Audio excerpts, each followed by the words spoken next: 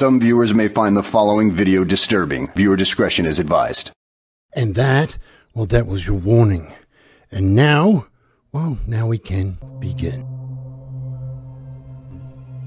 This DC's name is David. David Kinney. David is someone that makes really, really bad decisions. Welcome to Dumb Criminal.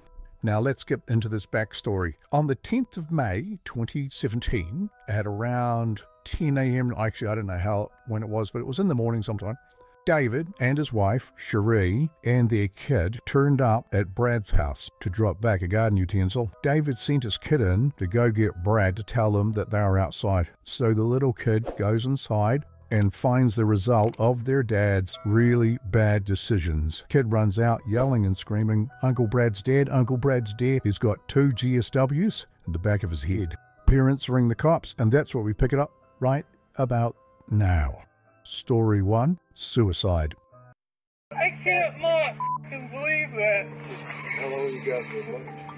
8, 9 years. Really? Oh, yeah. My kids call him Uncle. He's supposed to go to the Bahamas with us in August. Your best buds, then, basically. Yeah, he's one of my best friends. He met him at coal mining classes years ago, and we just took him in and his family. I'm trying not to freak out. I'm sorry. Right. I can't not to see that. I'm not supposed to see that, man. I'm sorry. You go from the beginning. How you coming out here? That right there is a weed eater, is the whole plant. Okay. You bringing the weed eater? Yes, sir. We come to the basement door and knocked, because my daughter knocked on the front door. I told her, I said, "Sis, go knock on the back door." She went up and knocked on the back door. Doors. I went up right behind her. I noticed that the kitchen was scattered. There was stuff all over the place. I told my wife, I said, They stayed with him. Like an issue with him? the last relationship he was in, it was pulled off, and he hasn't been with anybody ever since. Who was the girl? No, it was the guy. He was in with the guy? Yes, sir. Yeah. Okay, who was the guy? Scott something. Oh, man. Is there any bad blood there for him? I think just the regular relationship, bickering and arguing. Yeah, you told us about him a couple times.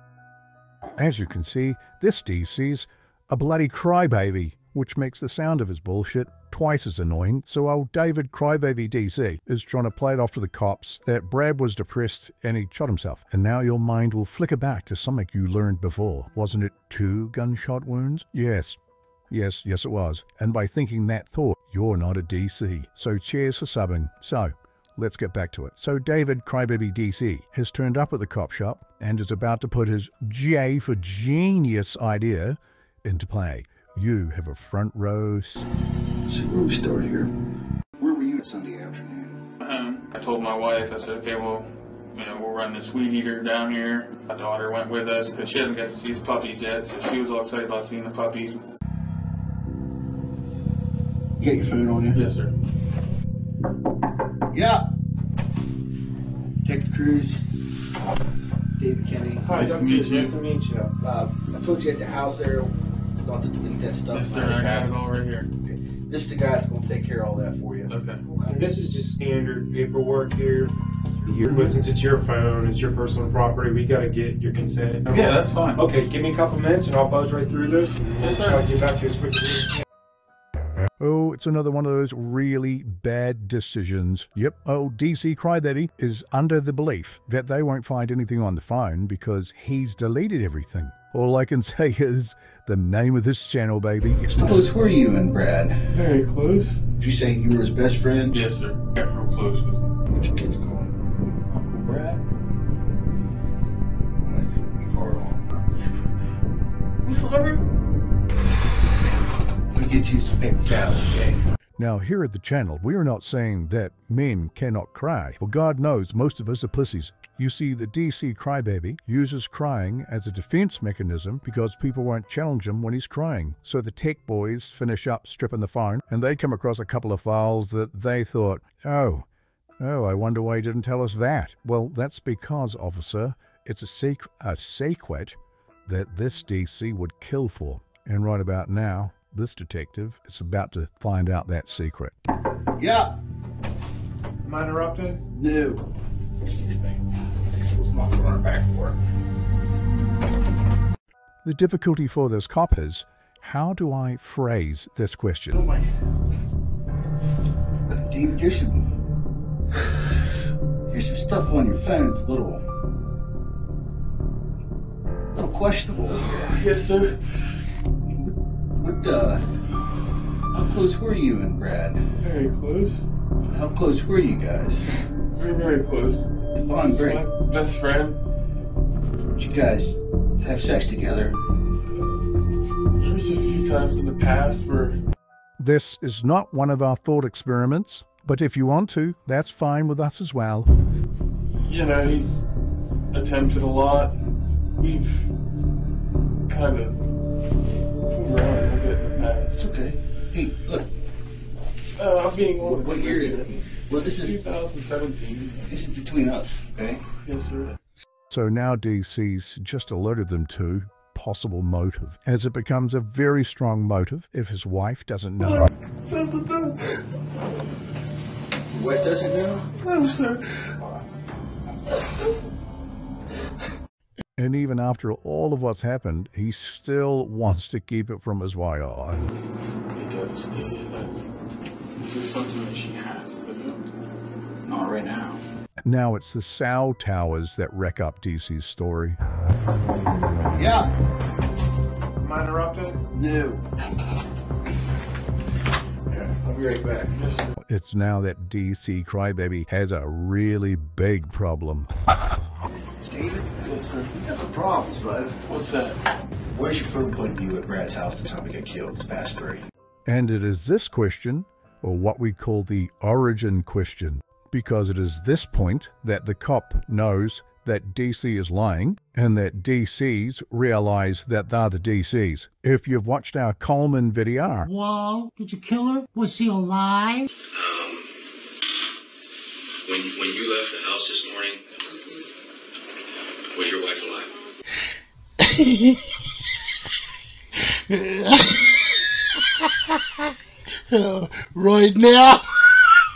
Right now, Genius here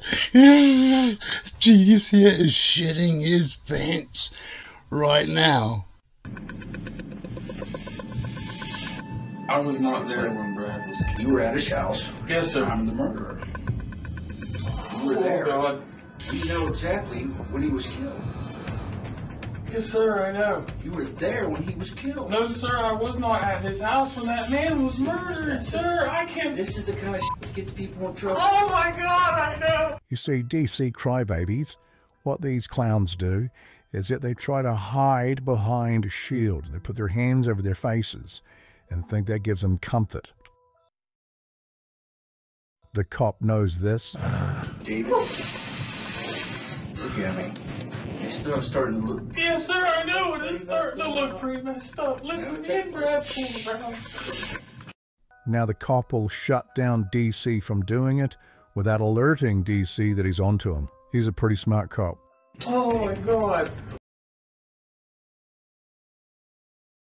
You guys really think this? Seriously? You're going to lose everything. You lose your wife, you lose your kids. Look at me. This don't have to be the end of your life. That chance to come clean and tell me what really happened. Look at me. Look at that, you guys know what happened. I didn't shoot. I'm going to tell you. Story number 2, the other guy. And who did? Tell me what happened. Tell me what happened. It's okay. We'll do this together. Tell me what happened. He showed up. He had another guy with him. This is how smart DC is, thinking on the spot. I don't know who he was. I don't know his name. I'm swearing on everything that's holy right now.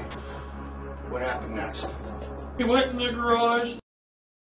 David, look at me. Look at me in the eye, bud. You tell me what happened next. I was so scared. You heard a gunshot. The guy came running out of the garage, and he got into Brad's BMW, and then I left. Okay. A slight problem with DC's story number 2. You see, Brad's car was packed. Second problem is Brad's car was still at Brad's house. And the third problem for this DC story is neighbors' doorbell cameras, which show only one car leaving Brad's after Brad's death. And apparently the driver was crying. Things you need to know. Brad's front seat in the Beamer was full of stuff that he brought from the wedding. A passenger. Sir, that guy went back into the BMW. So story 2 is not looking too good. Your story's bullshit. You look at me right now. This guy is the last guy I want to let you have a chance to tell him the truth, no matter how outlandish it is. Working out together. Tell me what happened there. Tell me what happened. You didn't have anybody with you. Sir, I'm telling you. We're going to prove that that's a lie. You understand that? We will prove that that's a lie. And that this guy wasn't there. How did he get shot? Tell me what happened. Story number 3. We got to the house, me and Brett, and I'm telling you the God honest truth, there was another man there. I swear to you, God, I do not know his name. We did kind of have a little bit of an argument about me being there. He shot Brad in front of you. Yes, sir. And he was going to shoot me. But I got scared. I didn't know what to do. Oh God, here come the tears. Oh, okay. Even the cops thinking, is this crybaby for real? He knew what I looked like. My vehicle was there. I did not know what to do. One of the reasons, and it's only just one of the reasons, why DCs are so dumb, is what we call shallow thinking. That is, when they come up with a story that they're making up, they are not able to articulate it, meaning that they don't think of the repercussions of any consequences, of any points that can be brought against them due to what they say. Instead, what they'll do is just reply with an answer that they think will get them off the hook for that moment in time. And DCs like this DC crybaby do that, and the reason is just because they are so fucking dumb. You were right there and watched him shoot Brad. Yes, sir. You'd buy this if you called the cops about your friend getting shot. Why did you call the cops? Why did you do this elaborate story? Why did you put your own daughter in that basement with that body?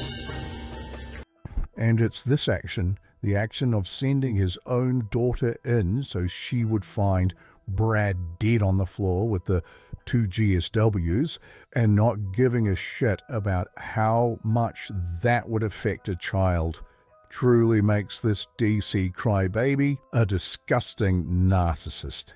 You did that. Yes, sir. And you knew he was down there. So, damn it, quit screwing your family. Sir, Tell me what happened. I did not kill him. You knew Brad was dead, and you brought your daughter? I did not know he was dead. If he didn't think he was a DC before, he certainly does now. I mean, you want to keep spinning this shit, that's fine, David. But I'm going to tell you something. Shit's getting deep in here. What the I mean, no one's going to buy this shit. You're not a guy that's going to run out on his friend when he's getting shot at. That's not you. So the story is bull. Now that this detective's figured out he's sitting in front of a DC, he's about to cast out what we call the channel a lure. You would have seen smart detectives do this technique before. An example would be the interrogation of Chris Watts, who we will be covering on an upcoming episode on the channel. They predominantly use this technique of casting out a lure, and they do this because they know that this is a much better story than anything that the DC, in his mind, has come up with before. And that's what makes it attractive for the DC to grab hold of and get lured on in. Hook, line, and sinker. I'm going to tell you something. Sometimes when bad shit happens, people panic, okay? I got a theory. I think it might have been an accident. I think that maybe somebody was around and accidentally shot him. And then panicked. Didn't think anybody believed him. Was it an accident? Am I right? It's just hard. I know it's hard. It's the hardest thing you ever done. Drop all this shit and just let it out. Brad deserves it. Brad's family deserves it. Your wife deserves it. Your kids deserve it. Brad didn't want me to leave my wife for a while. It's been hard, you know, with our situation. I love my wife and kids to death. You love Brad too? I did, I mean... Did sometimes you think about leaving your wife for him? Okay. I told him numerous times, man, I'm not going to leave my wife. I told him, I said, you know, things are gonna have to start to stop.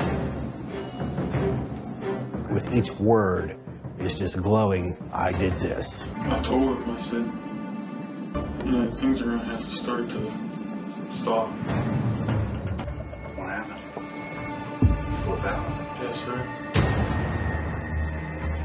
He hit me and smacked me around a couple times.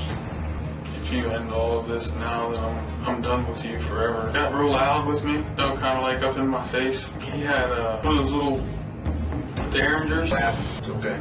You come this far, cross the line, man. It's time. Come here. Let it go. Tell me what happened next. That brings us to story number 4. He had it in his hand, just kind of like waving it at me, you know what I mean? Telling me, you know, you're up, I'm tired of you, I can't believe you with my emotions this long and just to call it quits. So I grabbed it. Okay. What happened after you grabbed it? I pushed him. Then what happened? I shot. How do we know he's telling the truth? That in all of the stories he's said before, this is the only time he didn't cry. Let's stand up. And here we have the next bad decision by this DC. So, I'm Brad. Where am I? So we're arguing. Yeah, he actually kind of just come in and was like this, you know, slapping me around. Did you get hurt at all? He picked up the derringer and then he come at me and he just kept waving it. He's waving it? Yeah, so. What am I saying? I'm Brad. What am I saying? Piece of You're a piece of shit. He's waving the gun. Then what happens?